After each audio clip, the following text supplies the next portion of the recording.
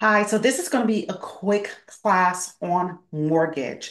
This is the time of year, and sometimes in April throughout the year, that people receive a letter from their mortgage company saying that they have a shortage. So I'm here to tell you when you buy a home and that mortgage you start out with, there's a great possibility that in years to come, that mortgage amount will change. Now, this is something that people usually don't tell you, but I, the wealth share, will share this information with you so you can be a smarter buyer and understand how to allocate your money in your mortgage profile to be able to do better. Okay. So, when it comes to your mortgage, let's just say you start with a $2,000 mortgage. Okay.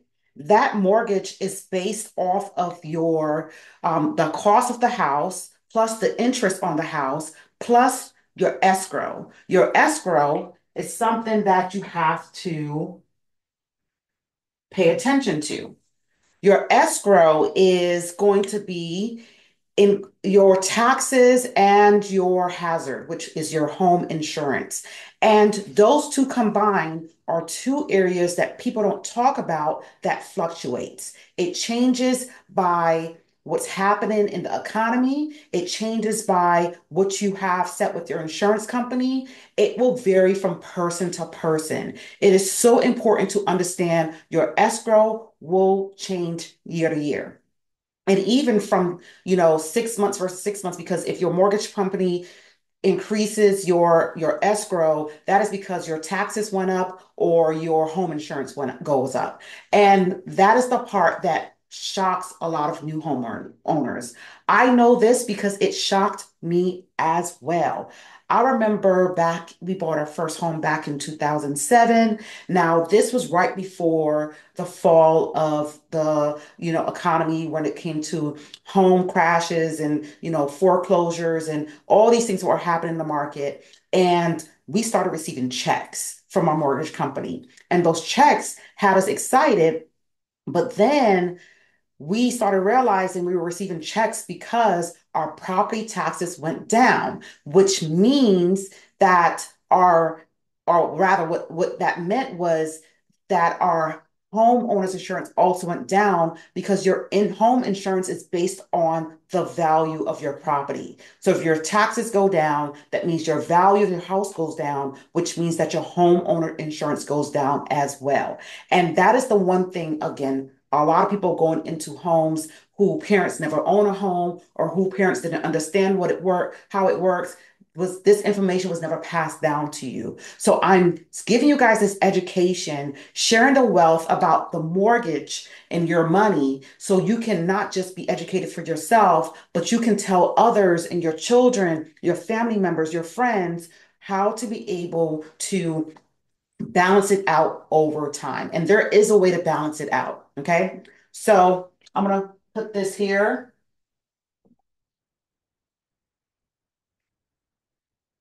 And then we're going to talk about shopping insurance towards the end because I want to make sure that we understand your escrow is your property tax plus your home insurance. Again, this is great for people who are going to purchase a home or even if you have a house. There's people who are homeowners that don't even really understand this equation, but I want you to understand that this is the part that shifts. It can go up or it can go down. So don't forget your principal of what, on the house that you have to repay, plus your insurance. That is something that, will be consistent in a way, right? Because your principal and your interest will shift over time. It will change from year to year based on the schedule that is for your 30-year mortgage or if you have a 15-year mortgage. If you don't know this, what you need to know is that when you start paying your mortgage within the first few months, you pay more interest. Sorry, in the first few years, you pay more interest than you pay principal. It's usually on the the later half of the loan that it starts to shift where you pay more principal than you pay interest. The banks are going to get their money up front because if you choose to leave that house, they're going to get their interest on the front end, and then you're going to start over with a new loan. And again, they're going to get their interest on the front end. So you have to understand the banks are really in this because they're making money. Okay. Yes, you get the benefit of owning a house. Yes, that is something that you can create generational wealth with, but just know that the banks are also in it to make money. And if you're not analytical and you don't really understand the math of it, you can put yourself in a situation where this $2,000 mortgage started off as a $1,500 mortgage, and over 5 years plus or minus, you end up with this mortgage amount, and that's $500 extra a month that you never accounted for when you first was doing your budget. Okay, praying that you did a budget when you were thinking about buying a house. Okay. If you have not, it's never too late to do a budget, whether you are a renter or a homeowner. Budgeting, make sure you check out my other video about everything you need to know about budgeting. It is going to change the game for you because you become more organized in how you handle your money, and your money will not control you. You will learn to control where your money's going. I'm going to talk about that as well in this equation. So when it comes to paying for your escrow, know that again, you might receive a letter that says shortage. And a lot of people don't know what that is. That just means that at the end of the assessment, whether that is at the end of the year or in the beginning of the year, after they pay your taxes and your home insurance, they reevaluate your account. And if you don't have enough money in there to front the cost, they're going to have you pay the mortgage because the mortgage company do not want to front the cost for you in the event that your insurance goes up and your property tax goes up. They want you to have the money and pay for it yourself, okay? Because again, they don't want to use their own money for something that is for you. So if you receive a letter about a shortage, that means that you did not put enough money in your account for the previous year. And again, they want to make sure that they're not fronting this money for you. So there's a way to get around that. Every month, you have the option to pay your mortgage plus additional on your principal plus or your escrow, extra payments in your escrow. So if you have saw that your property taxes are going up, again, this varies by neighborhood, by house, by insurance company. There's a lot of different factors, right? Because everybody insurance company is different. Their policy is different. What they have in their policy is different. They might have,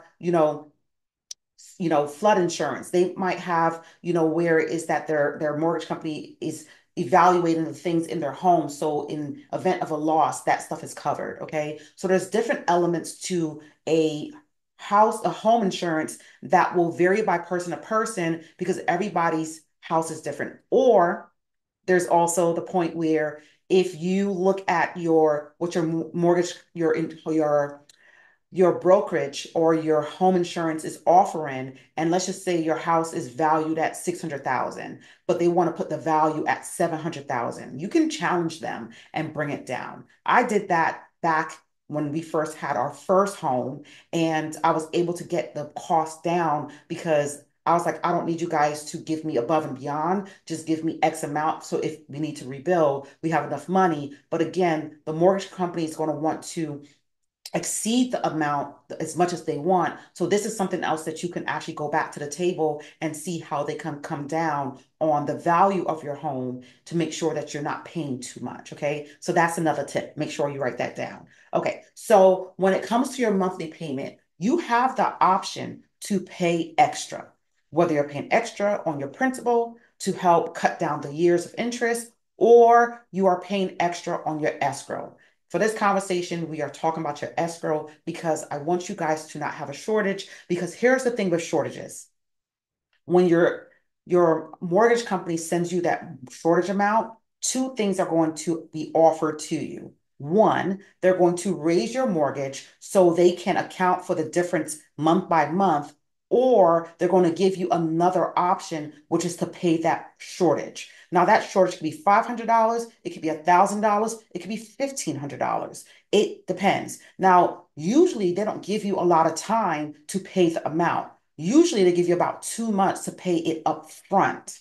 Now, if you pay it up front, then your mortgage amount will not change because you've paid the escrow up front.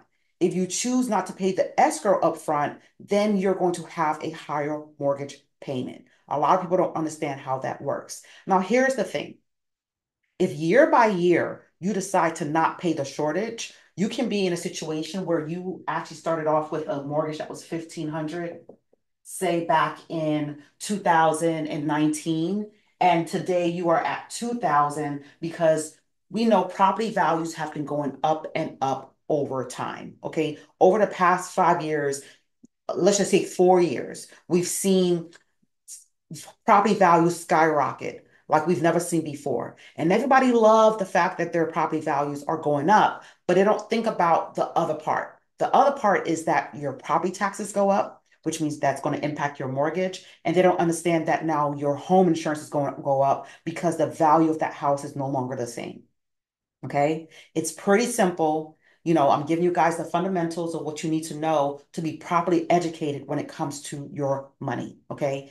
And, some people have a low mortgage and some people have a hefty mortgage, but there's ways that you can keep it consistent from year to year, but it's going to require you to do some work, whether that is renegotiating with your insurance companies or paying extra in the escrow every month. So going back to the extra payments, you can choose to put a extra $100 in your escrow every month or $50 to where by the time they do the shortage calculation, which they're going to do, it's something that every mortgage company does. There is no one that is not doing it because again, they don't want to be fronting the cost of your escrow, your property taxes, and your home insurance on your behalf. They want their money back and they're going to get it back one way or another, right? You're either going to pay for that increase per month for the next year, or you're going to pay that shortage and that escrow shortage within that 2 month period. Okay. So understand that you have power to control what is happening within your money. Okay. As a wealth share, it's my duty to share the wealth so you can build wealth for your family. And that includes generational wealth. So when it comes to navigating the space of money, you have to understand what you're looking at. We'll get into credit cards. I'll do another video of that because the interest rates are out of this world. Okay. And you need to understand what that looks like. So I'll do another video for credit cards management. Again, your money is important because you want to put yourself in a position to where you are in control. Because if you are not balancing out your escrow, you're allowing your mortgage company, your home insurance company, your property taxes to control you. Because that means that when you see this letter and you see your mortgage going up, you didn't plan for that to happen because you didn't know it was going to happen. So you gain control by having the knowledge and the wisdom to be able to make smarter decisions with how you allocate your money. And this will help you to control what is going out. So in your budget, you can put in the $50, the $100, $200. I'm not giving you a number. I'm just giving you examples. Your situation will vary because everyone's money looks different. Okay. So there's a one size fit, there is no one size fit all, but you can use these principles and this knowledge to be able to help you navigate how to control your money. Okay, so shopping insurance. I kind of touched on that, but I want to give you some more power for you to be able to know how to control your money. You have the ability to shop your insurance, okay? And you may find that you might get a policy where you can decrease what you're paying for the value of your house. Every insurance brokerage will give you something different or insurance company. They're going to look different, okay? Some people are going to charge more, some people are going to charge less. You have to decide if you pretty much us also understanding what they're giving you back in the event of a claim, right? Because that is something that you want to make sure in the event of a claim, are they going to do me right? All right. Are they going to do you right? You want to make sure that you're going with a company that is responsible in how they treat their customers and they're not treating you like a number. Okay. So you have the ability to shop your insurance. That will help you with being able to bring your costs down, and that will also decrease your mortgage because you're no longer paying, $5,000 a year for home insurance, and there's a company that's offering you $3,000 a year. That $2,000 delta makes a big difference in your monthly payments. Okay. So I pray that this will be more than you expect. And I pray that this will give you the knowledge that you need to be able to stand in the authority of controlling your money and not allowing your money to control you. Oftentimes, people get themselves in situations financially because they feel like they don't have control. And then they are not experiencing what they want, which is that joy, that happiness, being able to feel abundant. And they're looking at their money situation, allowing that to dictate their emotions and their feelings.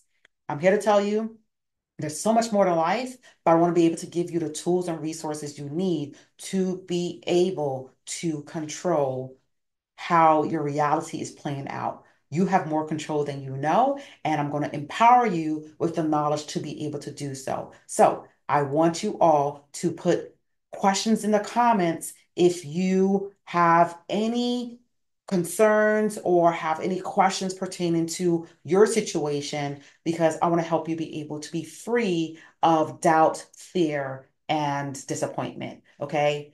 You have the ability to share wealth by creating wealth for your family. And I want to make sure that you guys have your cash flow is can now be allocated to the things that's going to help you grow, invest in yourself and your family to be able to build wealth. Okay. So you guys all have an amazing day. I pray that you got everything you needed out of this video. And if there's anything else you want me to cover, drop it in the comments. Be sure to subscribe and follow me. There's so much more coming down the pipeline. I'm so excited to do this class for you all, and you all be safe out there. Love you. Bye.